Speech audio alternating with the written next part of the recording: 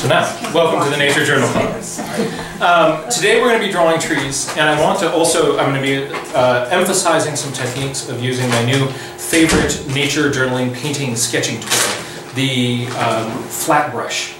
And I'll be showing you how to use that to make effects that you get in your sketching. You can do some really, really cool stuff. We'll have a future class where we'll get into aspects of drawing clouds and landscapes and water and these sort of things with the brush. In this class, though, we're going to be focusing mostly on drawing trees. And part of that is going to be using the brush, but we'll also just take a look at a few other sort of general tree ideas. And I'm very excited that I get to show you my new teaching tool.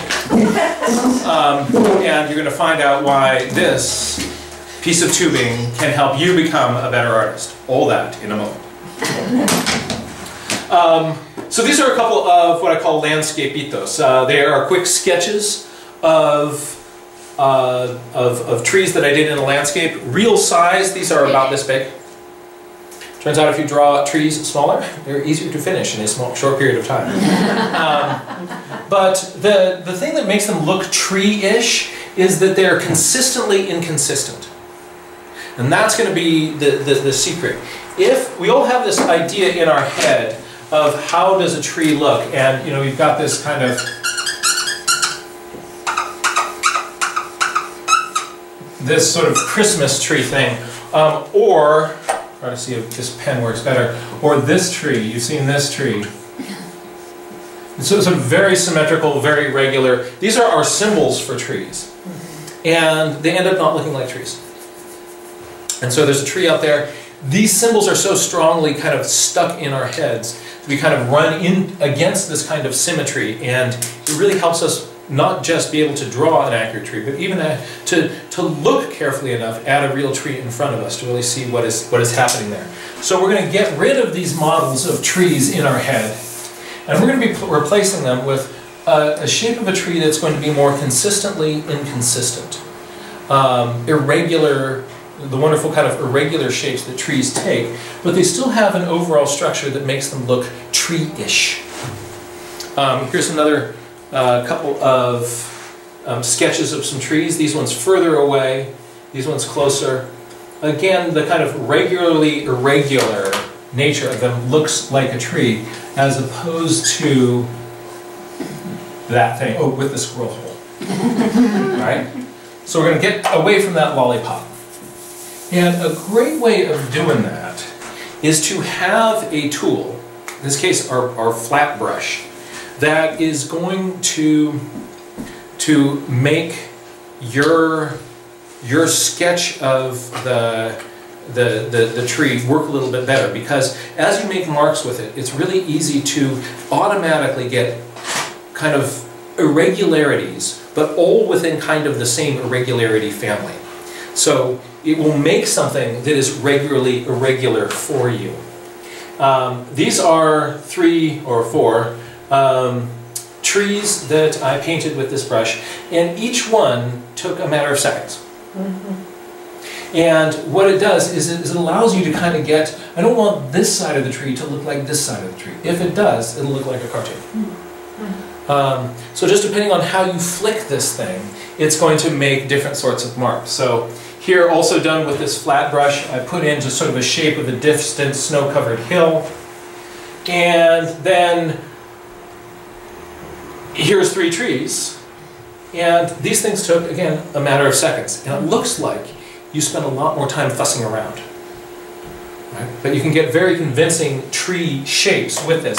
And the nice thing about this is it's not going to be kind of a formula thing, like here's how you make the pine tree, because there is no the pine tree, there's actually that tree out there. And but I'm going to show you an approach for drawing these things where you can get something that looks like whatever species you're looking at. Do the branches point up? Do they point down? Where are there kind of gaps and spaces between them? So the things that I'm going to be trying to do with my technique, number one, I'm going to try to do something that is going to allow me to kind of keep these little air holes, these little pockets, the windows in the tree, the places where the bird could fly through.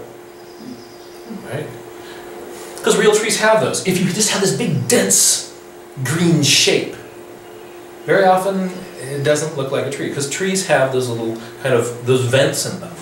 I want to have the shape of the branches have the right general point to them. So some trees like firs, they will be with their branches out like this. Some larches and things, the branches swoop down like this. Fir trees, so they're like this. A Douglas fir will be like this, with its branches kind of more arching up.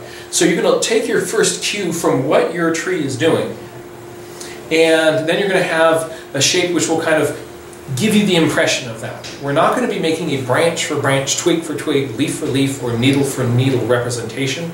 We want to kind of get the feeling of that thing with a few quick strokes. And the same is going to be true for deciduous trees. If you ever tried to draw a tree in winter and you start with, you're drawing all these little dead branches, or not dead branches, but these little branches up there, and you kind of draw in more branches, and then you get sick of drawing branches and you put a trunk on it, and it doesn't look right. Right? The littlest branches out here, you're kind of putting those in, no. So we're going to also deal with those. We're going to deal with drawing a deciduous tree when it has the leaves on it. And so this will be a lot of fun. Does anybody in the room, by the way, have a white crayon with them? No white crayon? If there is, then we'll have a bonus little thing. I realized I left my white crayon. I have a white pen. I have a white pen. No, I'm looking for a crayon. We'll see. No, no worries. All right. So here's just a quick little deciduous tree. I'll do an actual live demonstration of doing something like this in a minute. The tree's dropped all its leaves. My brush is going to quickly give me something that feels like a whole bunch of dead branches, and then from those I can hang other branches and get something that very quickly looks like a tree. Oh my God. And these trees look like they took you a lot of time. But the cool thing is, once you sort of see what's going on here, you'll be like, oh, I get it. I see what you're up to here. That's actually something that, it's that brush that kind of quickly gave you those effects. And if you use those effects looking at a real thing, you can get a sense of that on your page. All right, so now let's turn and do a real kind of live drawing demo of what this can look like. All right, I'm going to pause this. All right. So you can use this brush just to fill an area with tone. It makes a big flat thing, and that's cool. All right, and that's what I thought it was for. I thought that's what you do with these, but it turns out that this chisel head shape does calligraphy with trees, and it's really cool. So what do you want to start with, deciduous or evergreen? Evergreen. Okay, it's Christmas season here. We'll put in a little Christmas tree, right? So what I'm going to do is I'm mixing up some dark paint here. This is a very dark value paint. It's perylene green, which when I put it down on my paper, you'll see it makes a nice, rich, dark color. And I'm going to hold this with the blade of the brush here. And look, I'm going to just sort of come up here and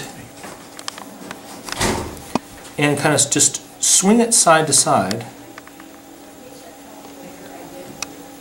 And then towards the top here, I'm going to tilt it so I'm just kind of working with the edge, the corner of it.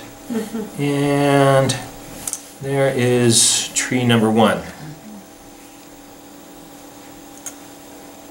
then if I want, I can take some darker colors, create a little bit of Payne's gray here, into some kind of little black moments there. And wow, you get this regularly irregular tree shape.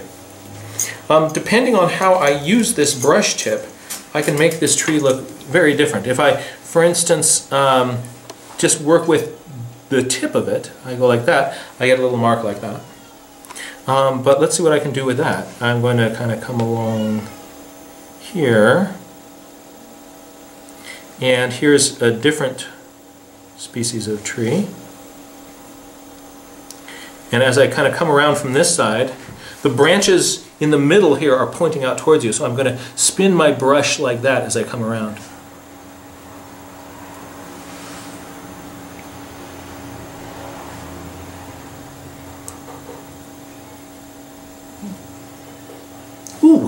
right? Nice. So it's got this sort of tree-ishness to it. I'm going to put a few darks in that, just kind of dance them into here.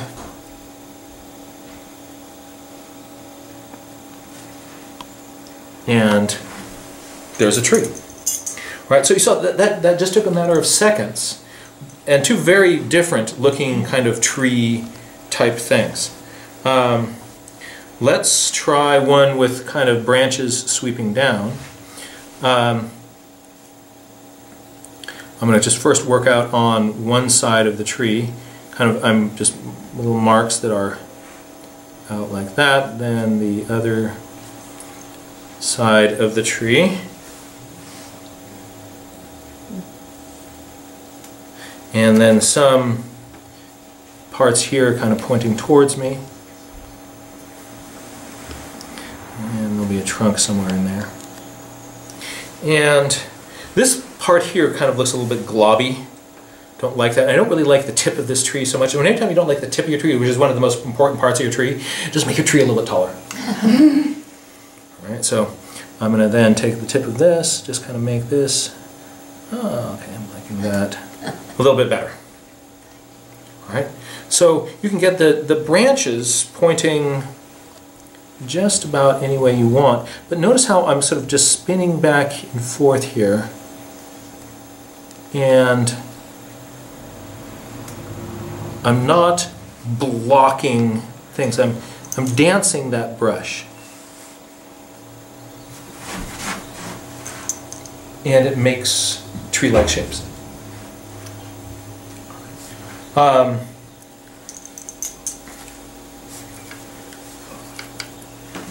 Trees will be helped by a few darker accents, places where there's shadows in the core of the tree.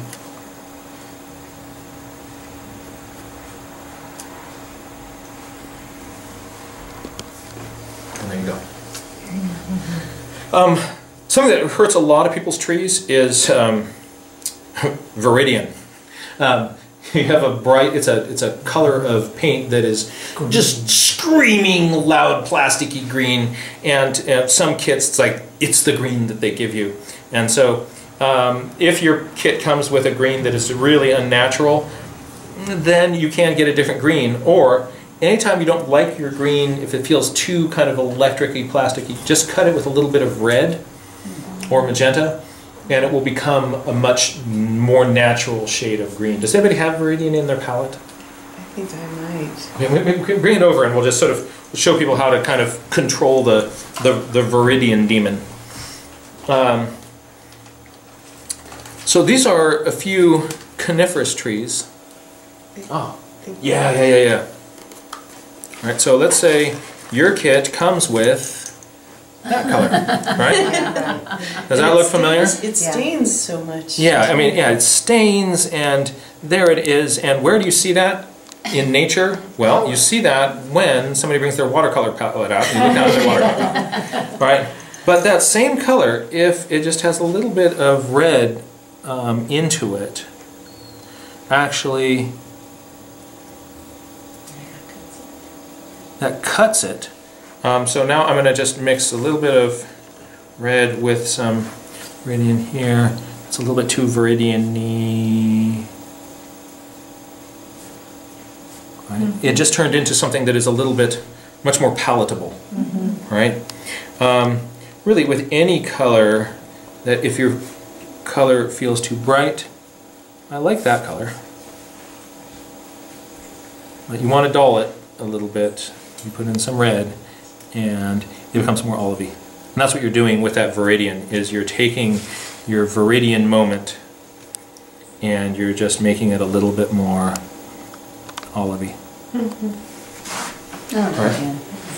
So again, you can change the color in your palette. Also, you can cut those things with a little bit of magenta or red. Thank you. You're welcome. Let's take a look for a moment at some deciduous trees. Right. again, having some places where the air comes through the tree is going to be important. What I do is, if I'm going to be making up a tree here, when I'm out in the field, what I do is I actually look at the shape of the tree. So I'm just sort of imagining there's some big blocks of foliage in these areas on my tree. And I'm trying not to get that kind of bump, bump, bump, the cloud tree shape. And because this is angular, it's kind of making points and things, and it feels less bump, bump, bump. And then I'm going to put a hint of leafy texture into this. And to do that, so here's my brush tip. All right. What I want to do is I want to turn this brush into my second tool, which is going to be really good for kind of leafy, textury sorts of things. And what I want you to do is I want everybody to concentrate their mind on the tip of this brush, and I want you to imagine it fraying out into little multiple points. All right, so concentrate on it, concentrate, keep working on it. That's good, that's working, it's working. All right, keep working on it. All right, keep focus on that. Keep turn, yeah, and oh, yeah, look what we did. All right, so you just turned this into a multiple little, actually, how did that happen? You twisted it. It was, yeah, it wasn't the force. I just twisted the handle here. I hold this part here, and you go from, you hold this part here, and you twist, and it starts to turn into, there you go, look at that, look at that. Like a little crown of thorns there. I mean, wow. Yeah. So what can I do with that? I'm going to come back here, pick up some paint, and just a little bit of that across the top here. So what it's doing is it's making all sorts of little leafy blotches, right? So I'm going to put a little bit of that texture, and when you first do this, it's going to be so much fun. You're going to want to do it over the entire tree. Right? Avoid that temptation. Is that the same color, or is it slightly dark? Oh, this is I think maybe it's a lighter value color, but sort of thicker paint. Oh, okay. Right. And you can get those sort of leafy things in there. Nice. Ooh, ooh. This little effect, by the way, you know, you can do all sorts of other things with it. And there's sort of the feeling of of grasses. And a little meadow, and here's my bush in my meadow, right? And then the bush, and then I'm gonna go arc, arc, arc, arc, arc, arc, arc, arc, arc, arc. Wow. Isn't that neat? That is. And then I spin it back the other way, and my brush goes back to being its little chisel self. Right? That's pretty cool. Now, I can either draw trunk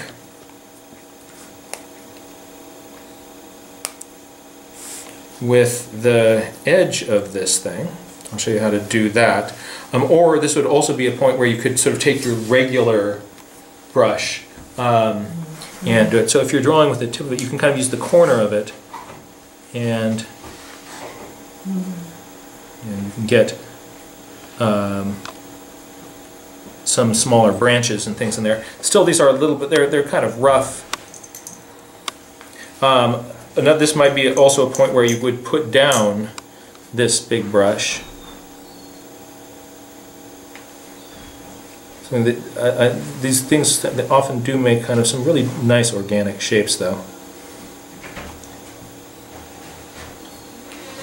And you could use a smaller kind of fine point brush, like our regular water brush at this point.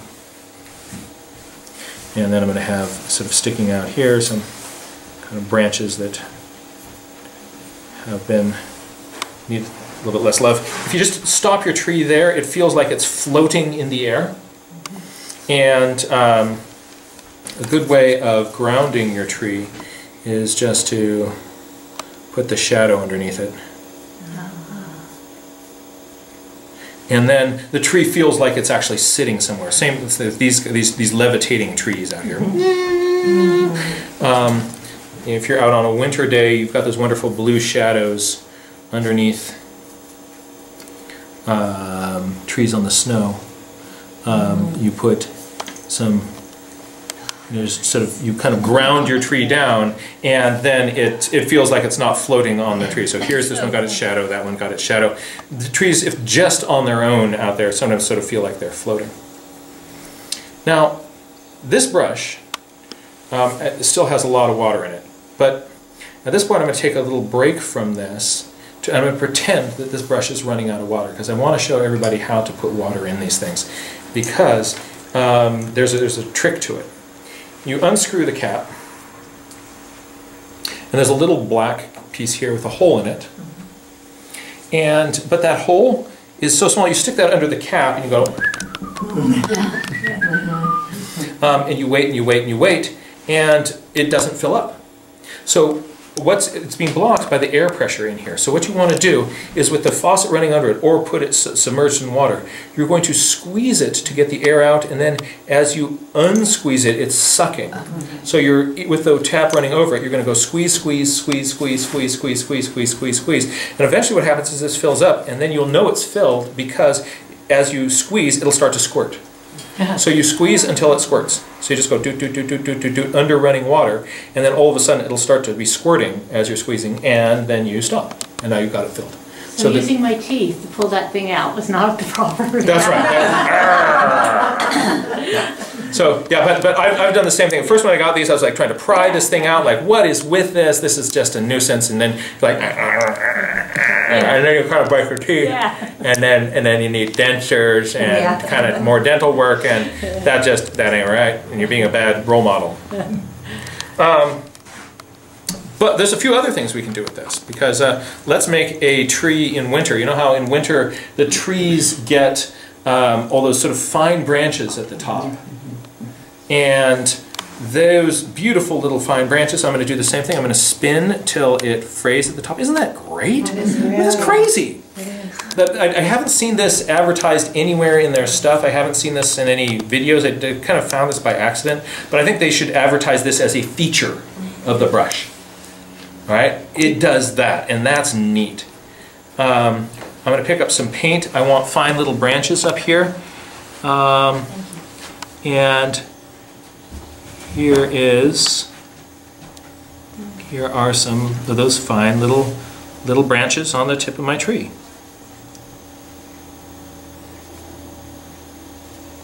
And in wintertime, you'll see different species of trees will have different colors. It's neat. You go romping around in the Sierra, you'll see some willows really red, some very yellow, some orange. All right, so those are my littlest twigs on the tops of this tree. And then I put this thing back, and it's good. All right, does somebody have a regular, the Pentel water brush? Oh, I've got one over here. Let me get this. And then what I'm going to do is pick up my other water brush. Here's the other water brush that I love. This is the large fine point Pentel water brush. I don't use the small one, I don't use the medium one, this is the large point one. And when you get a brand new water brush, sometimes a little bit more water will come through the tip than you want it to, but don't worry, you just keep using it, that will kind of eventually take care of itself. I first just kind of give it a dry on my sock and pick out some color. And now I'm going to drag the tip down. I put my hand on my paper and just lightly have the tip down, and I'm going to drag that tip down. If I push with it, it makes a mark that is too thick. See, if I push with it, it splays and gets bigger. If I drag with it, it's skinny. So you drag for skinny. If you push with it, it is irregular and a lot thicker.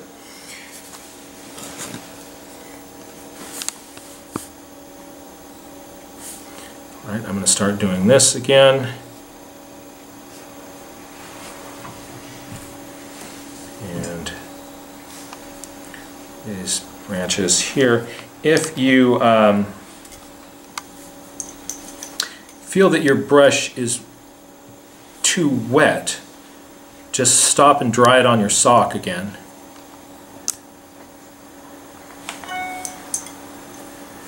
This tree is also kind of coming out a little bit anemic, so I'm going to go for some Bloodstone Genuine here, which is a wonderful Daniel Smith dark color. Oh, I see, I like that a lot better.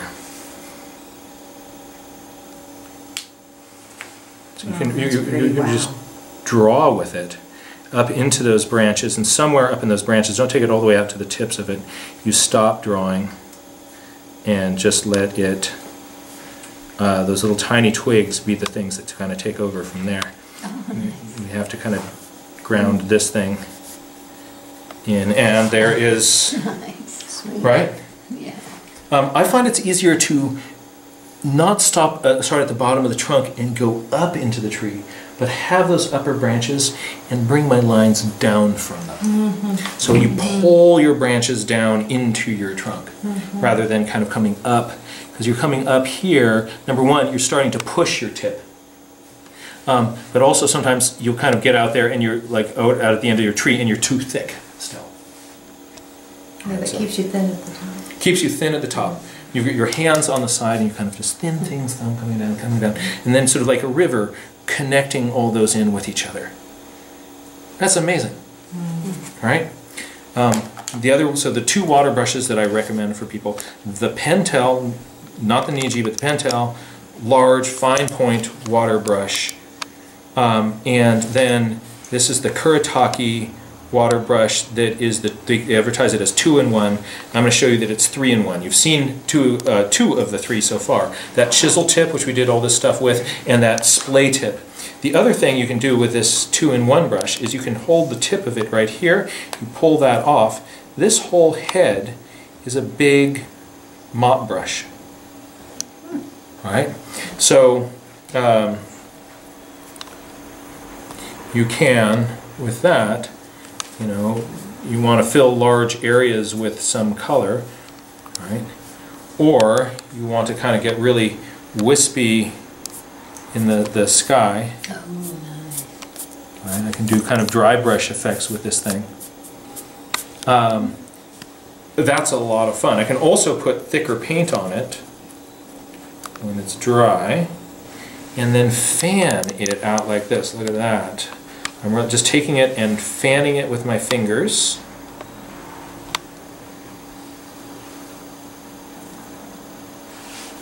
And now, when I make a mark,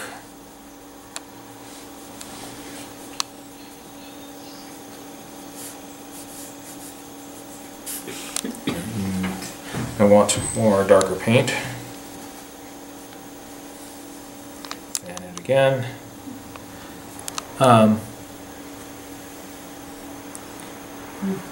So that could be little marks. I'll put in some darks into these grasses here. Or larger marks. So a very, very useful, versatile brush. You can get all those different, and in the future we'll have another workshop where we're not just looking at trees, but we're looking at what are all the fun things that you can do with this. We'll play with water, we'll play with rocks, we'll play with kind of landscapes, skies. You can do lots of cool stuff with that 2-in-1. Isn't that crazy? Very, very useful, fun little brush. Well, actually, I'm just kind of looking at these. I'm seeing especially this one here, that's really a dense tree. See how this is, it's all, except for a couple of spots here, it's really filled in. Trees, I'm finding, again, I mentioned those little places where for the birds to fly through. I'm going to try to do another tree there and give it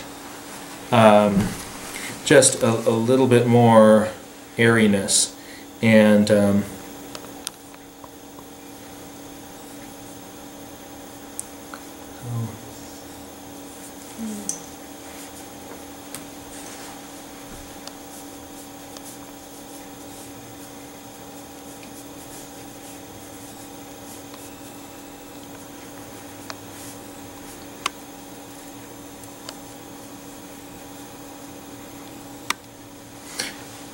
I like often on one side to make it, you know, here I've got like a big gap right up there. These branches are going to come out more on this side. Maybe it's got more wind on this side.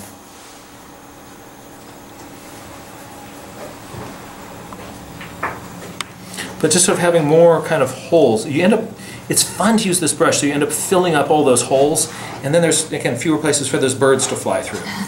And it doesn't look as good. So let your tree have some little bird holes. Also, if I have it slightly crimped as I'm making my tree, then I'm going to get, you know how some pines have their needles in more clusters. So we want, no, this is a little bit too crimped. We want, yeah, that's better.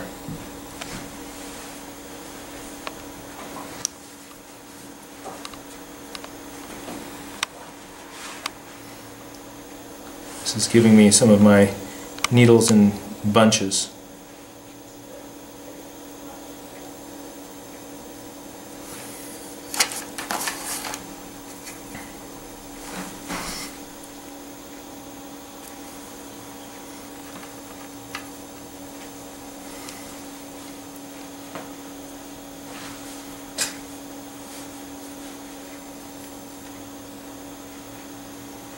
Few kind of dead branches sticking out.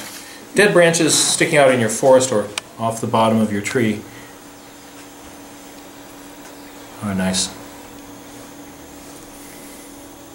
Take a look at your tree, the real tree. You might see them. If you don't, then don't put them in. That is fun with a new brush. Now, what I hate it when a teacher in a class shows you a cool tool and then says, all right, now you got to go out and get one. And you're like, well, I don't have one right now. It's not going to do me much good. So I bought more than 100 of these things and brought them to the other classes, and they bought them all. So by the time I got down here, we're out of brushes. But the next time I come, I will have more of these brushes. You can also buy them in art supply stores. Make sure you're getting that Kuretake 2-in-1. Or you can pick one up from me next time you're in one of these classes. Sound good? Mm-hmm. All right. Now what we're going to do is we're going to play with this, because I want to tell you Audie's secret. This is important. Audie was my grandmother, and she was a watercolor painter. And I came to her and I said, Audie, what is the secret to making, how do I use watercolor? And she had all these different brushes. She had masking fluid, all these different things. And she said, Jack, honey, there aren't any rules. The most important thing is to play with it and kind of just see what it does, mess around with it, so that the next time you're painting with it, it's not a surprise. It will do all these sort of surprising things, but you'll kind of know the constraints of it. So there aren't any rules. The most important thing is to play, and that's what we're actually going to do right now. We're just going to take maybe 10 minutes, and we're going to play with our flat water brushes. Who wants to use this one? All right. Our flat water brushes, and we're going to just make different tree-ish marks. Experiment with the different sorts of textures. Don't worry about making a pretty picture. The goal is to mess around with it, right? And then you're going to see what you get. The next time that you want to be painting a tree in one of your landscapes, if these different textures and things are things that you feel you're comfortable with them and you kind of reliably make them work for you, then you'll be able to incorporate them into the flow of what you're doing. But if the next time you're like, oh my gosh, I can turn this and maybe there's some sort of dotty effect, but I'm not really sure because I haven't messed with it, it will be scary and it won't be much fun and it probably won't work. So what we're going to do right now is just going to take a break. We're going to play, no rules, just mess around with it, see how it works. And then after that, I'll give you a few more tricks and tips on drawing trees. All right, I want to show you one last important trick. Hold on a minute. Spin this around. One last important trick with these water brushes. And what it is that the big no-no with a water brush is when you put the cap on, you take some of the bristles and they get bent backwards by the cap. And that can happen when you're putting this cap on or this cap on, or with the other water brush. So what you want to do is whenever you're putting one of these caps on is really look at it carefully, make sure there's no errant bristle sticking out to the side. Put that part on carefully, make sure you've got it in there. And then when you're putting this next part in, make sure you're getting all the bristles in before you push it in together. And then you're not going to have bristles that are... once they're bent in a goofy angle, there's nothing you can do but sort of snip them off. They're going to be gone. But so you can just sort of be aware as you're putting your caps on. That's the time just a little bit. Don't just cramp it on and head out the trail, or you'll end up with a few sad and lonely brushes. All right. Now what we're going to do is take a look at a few ideas about drawing trunks. Tree trunks are fun. This was a neat one I found on one of our field trips. It was the Ouroboros trunk, where it had split and grown, and then it started eating its own tail. It kind of came back together, so it was making this full loop. I've never seen that in a tree, where the tree kind of came back and then into itself. So there's a full donut. And I wanted to draw that in a way that kind of suggests the shape and the dimensions of these trunks. Here's another little trunk view. Sometimes trunks of trees, there are some really neat shapes. What I recommend you not do when you kind of are into a trunk is to get there under the tree, start drawing the trunk, and then you just start painting and drawing and painting and drawing and stopping when you reach the edges of your page. What's going to happen is you're going to get really sick of drawing leaves somewhere partway through that process. And also then the size of your page is determining your composition, and you probably won't like your composition. So what I do when I'm into some trunk section is I figure out this is the part of the trunk section that I'm really interested in. I make a mental box around that. I put a box around my piece of paper, and then I draw that part that I'm interested in within there. And see, if I was interested in this and I drew the whole rest of the tree, I'd be spending a lot of time spending a lot of times in little leaves that I'm not really as interested in. This allows me to draw where I'm curious. Same thing here. And look at this. In this, I got away with drawing all this trunk stuff with how many leaves did I draw? Okay, 1, 2, 3, 4, 5, 6, maybe 20 leaves in there. And here these are kind of in clumps. And so you're not getting lost in the leaves. So how can you get this sort of sense of space, or whether a trunk branch is coming towards you or sloping away from you? You can actually suggest that very effectively in your sketches, and I want to show you how.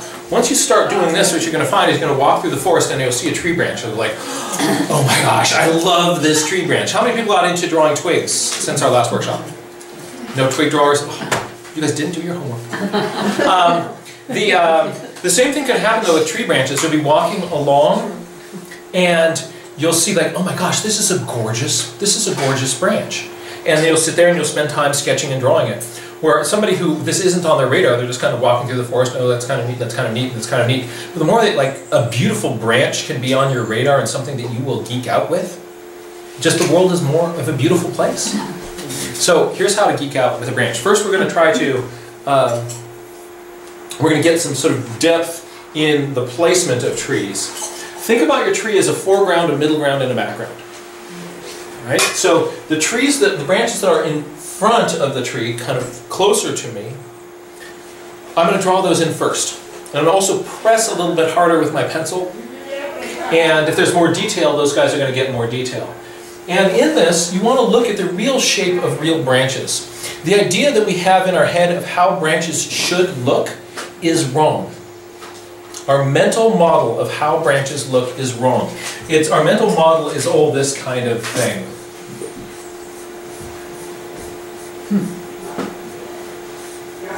Yeah, maybe they're getting thicker as they go down, but it's, I mean, look at this. I mean, this branch is going da-dum, da-dum, da-dum. Right? If I were to make up a branch, it probably wouldn't be doing that. But the tree did, and so you get to do that too. So you're kind of like, oh wow, that's neat. Then what I'm going to do is, because this is the front part, I'm now going to put in the next layer behind that of the branches that are a little bit further behind that. I'm going to press a little bit more lightly. Talk about not making up branches. Look at this thing. It comes down, over, up, around. I mean, would you make something like that up? No. I mean, your mental model of what branches do would never include something like that, because that just is wrong in our heads. But you start looking around on trees, they're going to do all sorts of crazy stuff like this, and it's really, really fun. So, believe the tree. When in doubt, believe the tree. But also notice that this is drawn a little bit more lightly than this branch back here, which pops that one forward. And then the background branch is even lighter. And if you started these ones in the background, you'd have to erase some of these things to put in your foreground ones. But because you're going from front to back, you don't have to erase anything. This just kind of gets you thinking progressively back in the picture, and that helps you get some depth in your pictures. But something that this kind of drawing, this just is the outlines of these branches. A piece of information that is missing from this is whether the branch is leaning towards you or away from you or is straight out to the side. So this branch coming out here, is it tilted out like this? Or is it like this? There's actually no visual clue in my drawing that will tell you. But you can. And so here's how you do it. Right? It's going to be with contour lines. So a contour line is a line that goes all the way around the circumference of an object. So if that were on me, it would be going all the way around here. Right? Any line that wraps around your round object and is a straight line around it, as it changes its angles, it is... Oh, could you close that door for me? Thanks. As it changes its angles, it's telling you something about the shape of this branch. All right? So, also notice that this is coming this way, this is coming with it. These lines here, they're making little parentheses towards each other. On the far side, they go the opposite direction. Right? So, the direction of these lines, of these contour lines, carves the object. So this is my hypothetical model of something that is curving towards you and then curving away. A tube that is curving away from you and curving towards you. So let's take a look at it this way.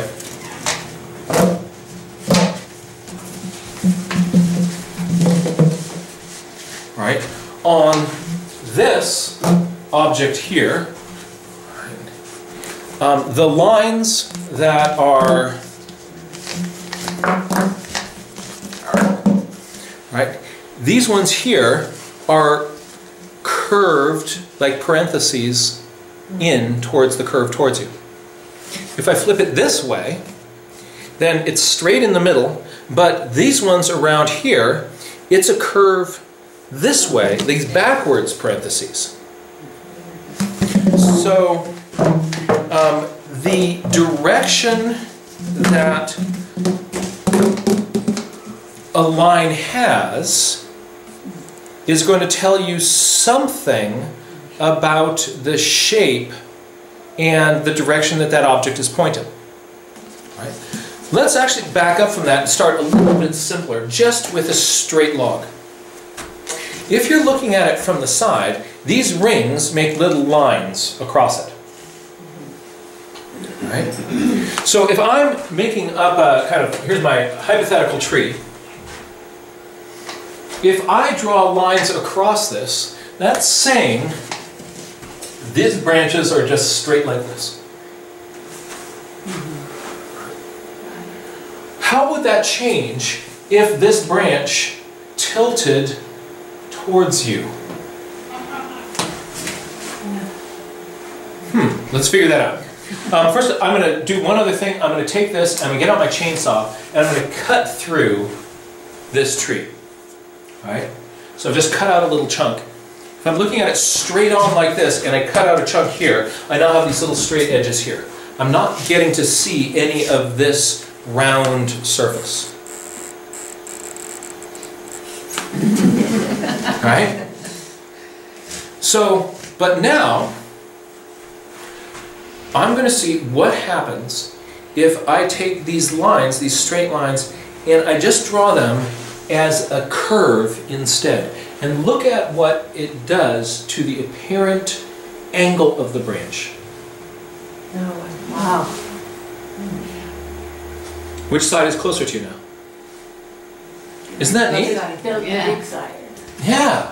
So this, it feels like it's coming out at you like this. Yeah. And now take a look at the angles on this tube. When I hold this like this, can you see how what was a straight line is now a curve? If Go I, back to the first one? so straight lines feels like this. A curved line, now let's cut that little section out of it again. You see that if you have it cut here, if this end is tilted towards you, you're now seeing this surface here, right? And you're not seeing this one here. So you're seeing this surface here. This cut of these lines, imagine that as something going all the way around. It's an oval going all the way around that trunk. Each one of these little ridges goes all the way around the trunk. And I turn that at an angle, and it's curved. So drawing in that curve takes this and does that. What would happen if I put those curved lines in the opposite direction?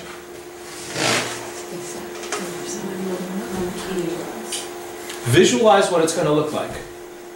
Those lines, if I just took them and curved them in the opposite direction.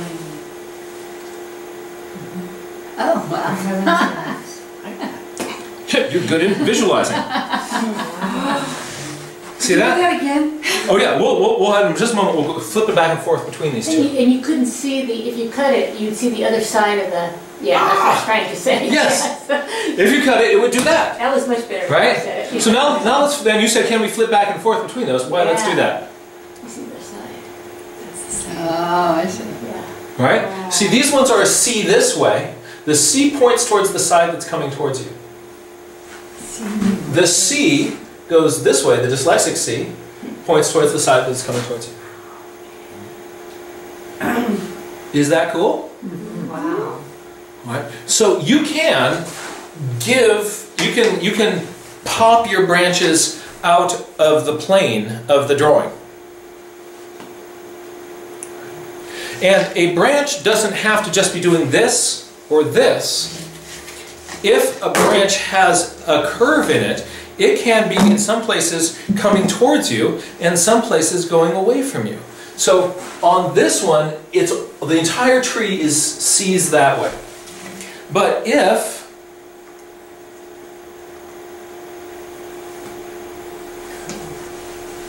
so take a look at this. The way I drew this, I just made up parts of this branch that are going to come towards you and I was going away. At this point here, I drew a straight line across my trunk. At this point here, I drew a straight line across my trunk. Right? At this point here, I drew a straight line across my trunk. And then what I did is I made these go this way. Right? And these will do that until they get to here. And then I flipped them. Right? And so these are going to do this, and then these are going to come here until I get to here, and now I'm going to flip them. And what that does is that this then feels like it is going away from you. This part feels like it's coming towards you. Let me erase those little blue lines. And if I had moved that place where there's the vertical line to here, then it would feel like the inflection point was right there. Right? There's nothing special about that spot. Right? I could have done that anywhere, and that would have just put the little undulation in this in a different spot. So you flip the lines when the branch direction changes. Yeah, so right, so if there's at the inflection point where this is going away from me, now it's going to start coming towards me, that's where the vertical line goes. At the point where this has been coming towards me and now it's going to start to go back the other way, that's where the vertical line goes. Oh, I see.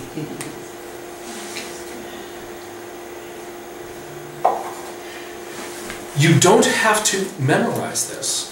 Because if you're sketching out in the field, you can look at the tree. And the tree will have on it these lines. So this might be a place where a sapsucker has come along. Right? Or the coast live oaks that we have around here have all these great little elephant wrinkles in their skin. There's a crack in the bark.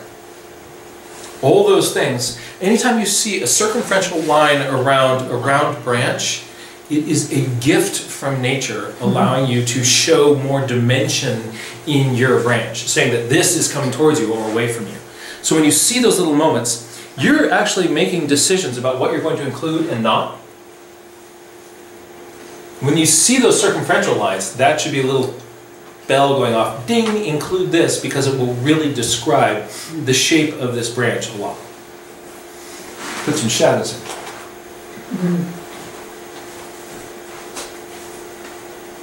With those shadows, it also helps give you a sense of the roundness of this thing.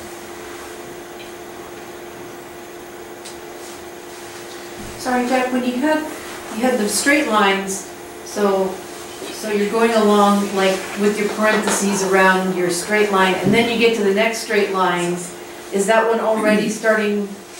At one point they run into. So here, what I'm doing, that's a great question. So I've got a straight line and a straight line over here.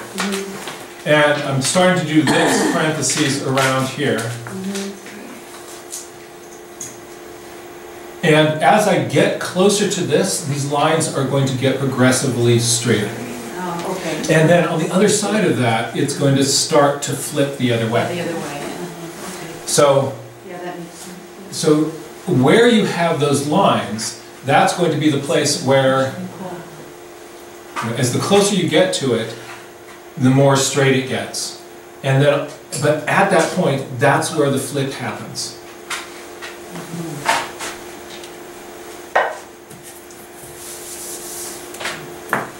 But the nice thing about this, again, is that this is actually what you'll be seeing on the tree. And so you're looking for those marks and where you include those in. Or if you are just kind of on autopilot putting little lines and things on the tree and you're not paying attention to this, your tree won't have that shape. And then you can correct it, kind of going like, oh yeah, I've got to pay attention to the, what's this tree doing? Another thing that can, in addition to this shadow, that can help you get a sense that this is a round trunk, is to put in cast shadows on the trunk. So if there's another branch above this branch, and this branch's shadow falls down on the branch that you're looking at, some really cool things start to happen. Oh, wow. And they're a little bit counterintuitive. Right? So you see how the shadow comes down and then it hooks in, down and whoa, right? You think this is the shadow of a straight stick over a round branch. And that straight stick shadow curves because it is on top of this curving branch. And the same thing here. And it's a little bit counterintuitive, but good news is there's no rule here that you have to memorize. You don't have to memorize some pattern. If you're just aware that shadows going around a round branch, they're going to do this sort of strange counterintuitive hook thing, then when you're out there in the field and you see, oh look, there's a cast shadow on that branch. This is another thing that I'm going to include in my sketch, right? Because it's going to really help me show the dimension of this, and then you just look at what that shadow does. And talk out loud to it. You say like, right, you're going to come in, you're going to come down straight, and then there's going to be a kind of a quick inflection point, and it's actually hooking all back. Huh. Well, that's weird, right? Why is that going? If the geometry doesn't make sense to you, just believe what you see. But talk your way through it, because what you're going to want to do, what your brain is going to want to do, is to make the shadow like that. Right? It's a straight stick going across that, therefore it should make a straight shadow, but it won't, because it's going over a round thing. And a really fun exercise to do. These were just two, I just took 2 pieces of paper, I rolled them up and taped them together, and just sat out in the sun one afternoon with these little things and took one on the other and kind of looked at what they did. And you play with it like that, and you go like, oh, I kind of get these things. And then when you're out there, you see those hooking shadows, you're like, oh yeah, we got this. We got this. So that, my friends, is a handful of tricks to help you play with some trees, to help you play with some branches. We looked at some approaches with that flat brush to be able to kind of get the regularly irregular things that pop out in trees. We've taken a close look at branches and kind of are understanding a little bit more of the kind of geometry of those. There also are 2 other video workshops on my website that are tutorials on drawing trees. And with the exception of that thing where I'm showing, you know, foreground, middle ground, and background, I think, and also in one of those I have this slide. But all the rest of the content is totally different stuff. So if you're looking for more ideas to kind of help you in your tree drawing, there's a bunch of other videos that you can also check out there. But all the stuff that we've just looked at, your brain is going to forget it all in a matter of days if you don't do something with it. So, I am going to give you a project to make this stick in your head. And this is an exercise from Audie. Who you ask is Audie. She was my grandmother, right? Audie, or Beatrice Chalice, she was a watercolor painter, and I'd go down to her house and she would do little drawing workshops with me, and she was sort of my drawing muse, my drawing mentor, was as a kid growing up. And I remember in particular this one time when I asked her how she did her watercolors, and I said, what are the rules of how you use watercolor? And she stopped and she said, no, honey, Jack, honey, there aren't any rules, dear. The most important thing is just to play with it and see what it does.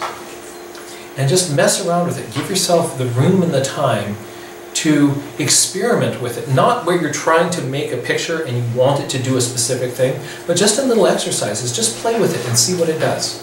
So with these flat brushes, be like Audie, right? My charge to you is I want you to do 4 or 5 Audie pages, where you're just taking those tools and playing with them and messing around with them and seeing what they do. What happens when I dance the brush this way?